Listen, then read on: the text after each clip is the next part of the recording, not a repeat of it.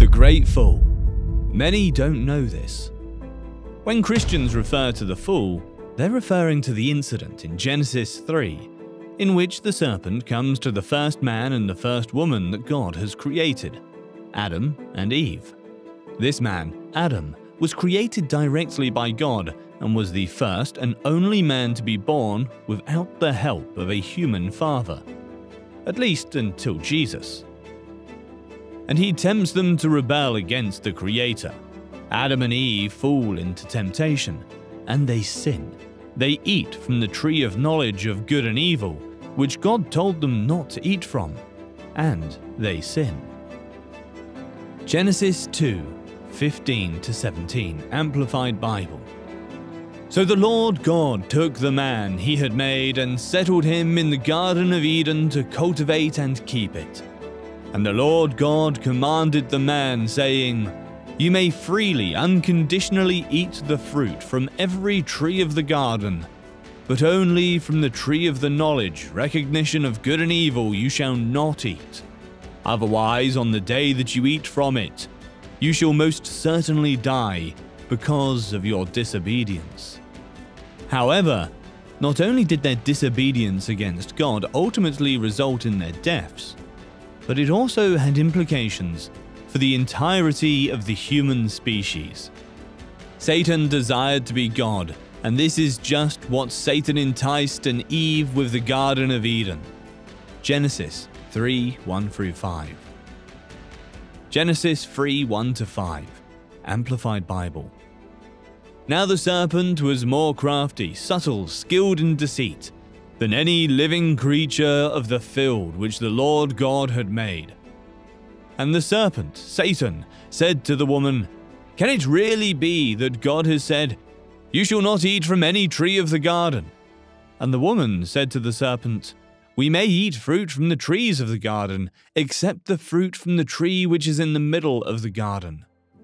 God said, You shall not eat from it, nor touch it, otherwise you will die.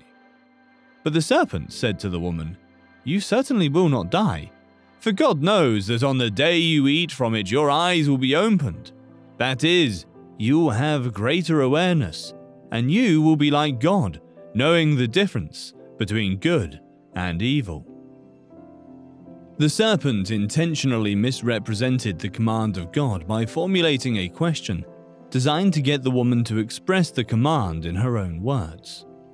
After that, the serpent goes after the punishment that Eve has outlined.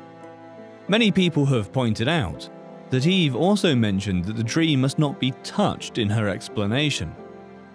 However, the story does not address this oversight in any way. That obvious addition does, however, alert the reader to the fact that Eve is giving her own rendition. Then her next phrase, also a variation, becomes crucial. She does not repeat the syntax of God's statement, You will surely die, but simply says, Or you will die. She has not misrepresented God, but she has blurred a critical nuance.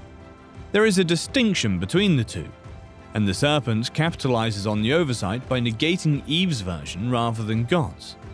The serpent knows enough not to deny the precise penalty as God worded it.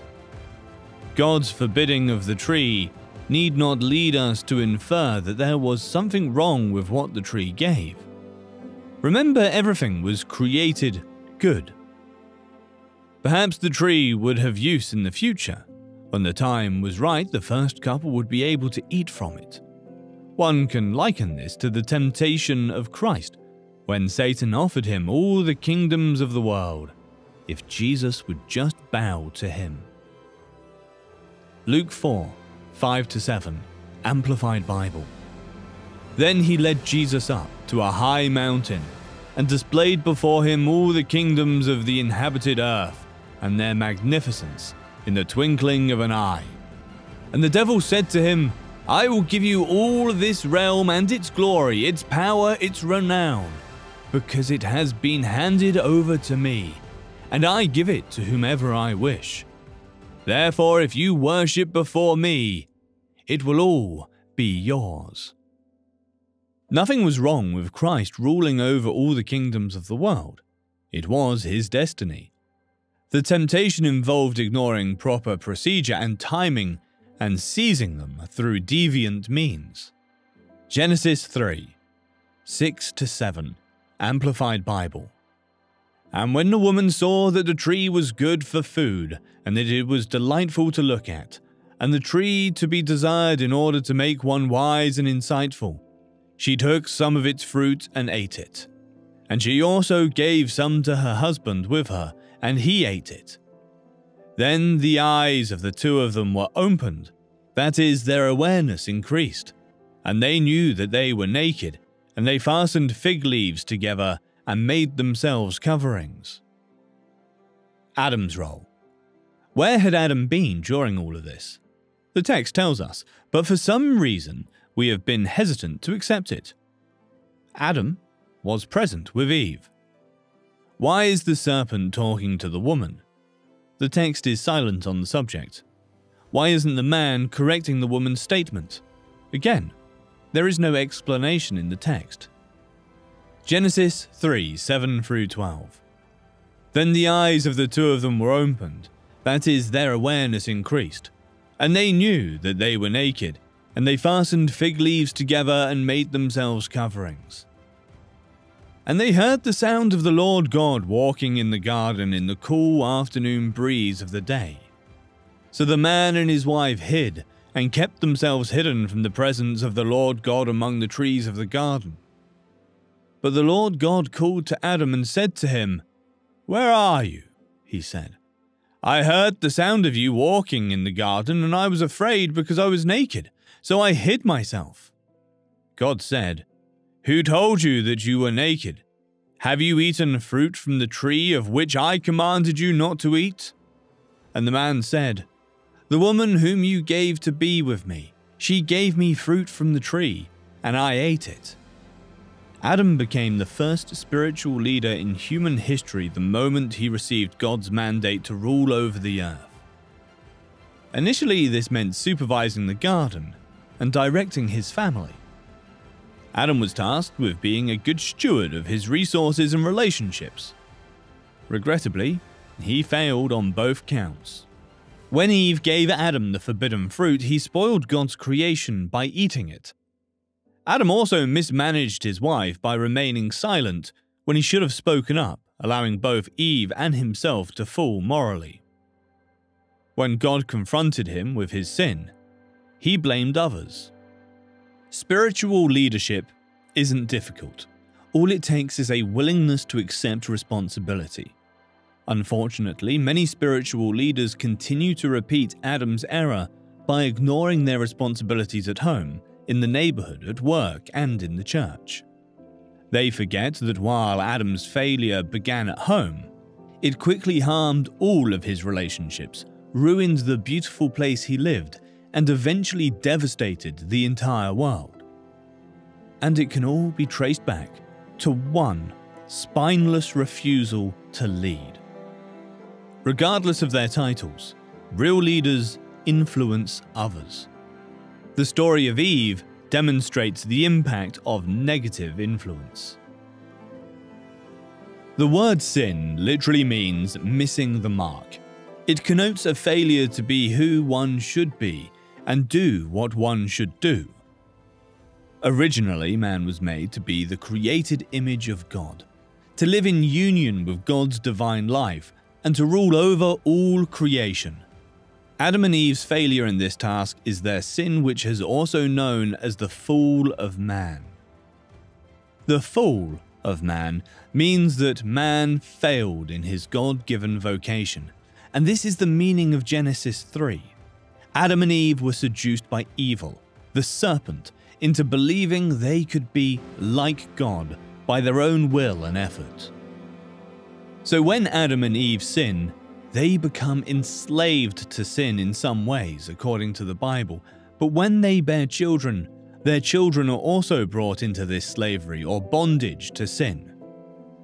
So Paul will say in Romans 5 that, "Therefore, just as sin came into the world through one man, and death through sin, so death spread to all people, not one being able to stop it or escape its power, because they all sinned. Genesis 3:13-19, Amplified Bible.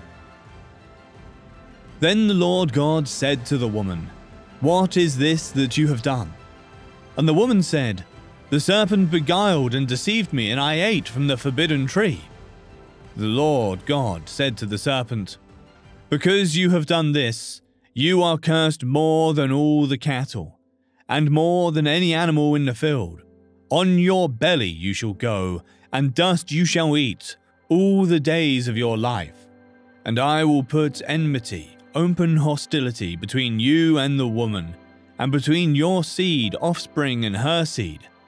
He shall fatally bruise your head, and you shall only bruise his heel." To the woman he said, "I will greatly multiply your pain in childbirth. In pain you will give birth to children. Yet your desire and longing will be for your husband, and he will rule with authority over you and be responsible for you."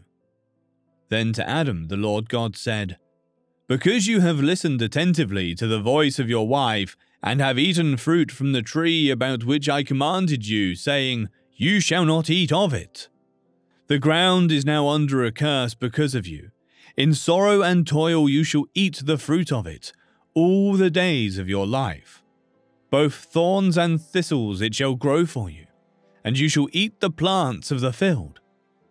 By the sweat of your face you will eat bread until you return to the ground. For from it you were taken, for you are dust, and to dust you shall return." When they sin, they fall from God's goodness. They brought sin into the world. As a result, death entered the world along with God's curses. For example, we know that God cursed the ground. God also said that bringing children into the world would be more painful. However, the big idea is that death entered the world, causing separation and alienation for the human race and their relationship with God. And it is passed down through Adam and Eve's descendants. So the sin affects everyone who is related to Adam and Eve, which is everyone. Now, the counterpart to the fall in Christian thinking is the resurrection of Jesus Christ. So the Bible also teaches, Paul teaches in Corinthians, that all in Adam die, but all in Jesus Christ are made alive. So by blood, we are related to Adam and Eve. We are held captive by our sin. However, when we turn away from our sins and put our faith in Jesus Christ, we are joined to a new head, who is also Jesus Christ. And since we are joined to Jesus Christ, we are transferred from a life of death into a new life that consists of eternal life with God for the rest of our days. The one question on everyone's mind, regardless of their worldview, is what went wrong on this planet, and why is there death, and why is there suffering? Every worldview is wrestling, and they all have various versions of that. And outside of the Bible, we don't even really have an answer as to why things went wrong. But if you look at the Bible, the answer makes immediate sense. The book of Genesis tells us that mankind rebelled against God, His goodness, His love, and perfection, and sought autonomy and the worship of self, and destroyed all subsequent generations of men by separating themselves from God. And the federal hardship that was in Adam, representing all of mankind, extended down via each and every descendant. The Bible says we're all born having committed as if it were the sin of Adam. So in Romans chapter 5, the Apostle Paul says there's a second Adam to save us from the first. And the first committed the fall, and the second commits the promise and salvation and redemption. 1 Corinthians 15, 45-49, New King James Version. And so it is written, the first man, Adam, became a living being. The last Adam became a life-giving spirit. However, the spiritual was not first, but the natural, and afterward the spiritual. The first man was of the earth, made of dust. The second man is the Lord from heaven. As was the man of dust, so also are those who are made of dust. And as is the heavenly man, so also are those who are heavenly. And as we have borne the image of the man of dust, we shall also bear the image of the heavenly man. By mentioning Jesus' life, Paul recalls another parallel between Jesus and the Old Testament, the link to Adam. Adam represents the coming one, a type of Jesus. Adam gave us physical life, and Christ, the second Adam, gave us spiritual life. Both Adam and Eve give us life, but only the second Adam can give us eternal life. Adam may have given us life, but his main legacy is that many people died as a result of one man's sin. He left us with the legacy of death, but we have no grounds to complain, because we demonstrate every time we sin that we would not have chosen any better than he did. The gift of grace from God is not like the trespass. Unlike Adam, who gave us both life and death, Jesus only gives life. And while we earned Adam's penalty of death, we are given God's grace as a gift. The human race can be divided into two groups, Adam and Christ. Every person you meet is either in Adam or in Christ, and the difference has eternal ramifications. Adam's path leads to judgment, which results in condemnation. However, the path of Christ leads to justification. God saves us in order for us to reign in life. That's it. To live lives of spiritual victory rather than spiritual destruction. Consequently, just as one trespass resulted in condemnation for all people, so also one righteous act resulted in justification and life for all people. Romans 5:18. The sin we inherited from Adam, known as original sin, is overcome by Christ's death because justification leads to life for everyone through one righteous act. Paul means everyone when he says everyone. Even though they are all born sinners, Christ's blood covers us until we reach the age of accountability, when a person can choose to transgress and reject his revelation. We are saved because of Christ's work. Many will be made righteous as a result of Christ's obedience. We can share in his perfect record because he lived the perfect life we should have. Parallels between Adam and Jesus. Adam was the first man, created directly by God, the symbolic head of humanity.